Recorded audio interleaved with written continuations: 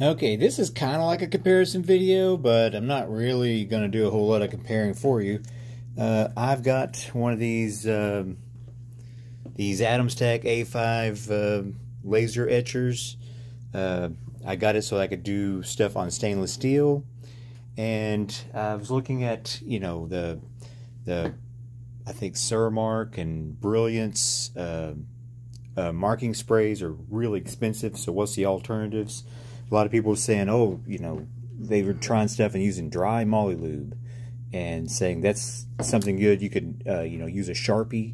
The dry moly lube, I've tried it. I can't get it to do anything. I don't know how the people in the videos are getting theirs to work. Mine doesn't do anything. Now, Sharpie, I've got this big, giant, fat one, and I can make it work a little bit. This is done with a Sharpie here.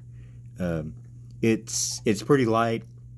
I don't know how it shows up on this video, but it's fairly light. It works.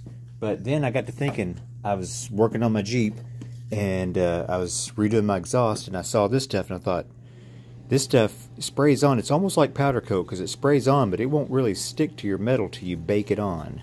So they want you to stick it in the oven and bake it. And of course, I didn't do that. I just put it on my exhaust and then ran my Jeep and let the thing get hot and bake it on just with driving it around. Who knows if that worked? I don't know. However, this laser bakes this stuff on. And I thought, let me give this a try. So I tried, and this stuff is, you know, you get it at O'Reilly's for, you know, $10, $15 a can versus your $80 or $100, whatever you pay for your other stuff. I'm not comparing it to those other brands because I don't want to go buy some just to try it out. Now, here's a piece. This is something that I'm doing at work here, but here's some that I put it on. I spray this on, and then the rest of it will just come right back off. Generally, I spray a little bit of isopropyl alcohol on it, and it just wipes right back off, except for where you've lasered it. And here's the end of a box.